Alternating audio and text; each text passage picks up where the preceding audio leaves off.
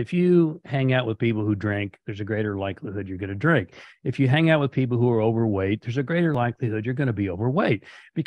And why is that? Because you say, hey, let's go get a nice big leafy green salad. And they go, salad?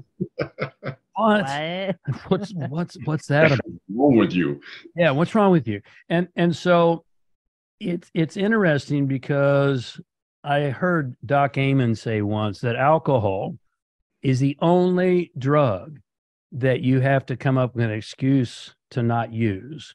So community, you've made this point, community is vitally important. Yeah. And I think even though yours was physiological, Bersabeh, I think community was Yeah. important. Oh, for sure. You know, Yeah. the people you surround yourself with are really, really important, and you need to pay attention to that. So Yeah.